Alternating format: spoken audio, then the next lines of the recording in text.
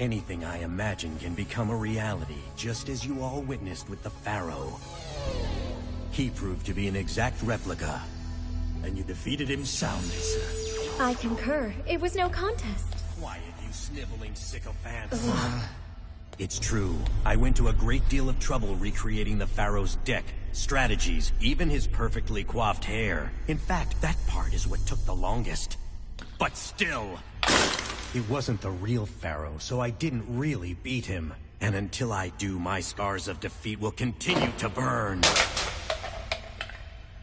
Fire whoever designed that bottle. Kaiba Corp's products shouldn't bend that easily. Yes, understood.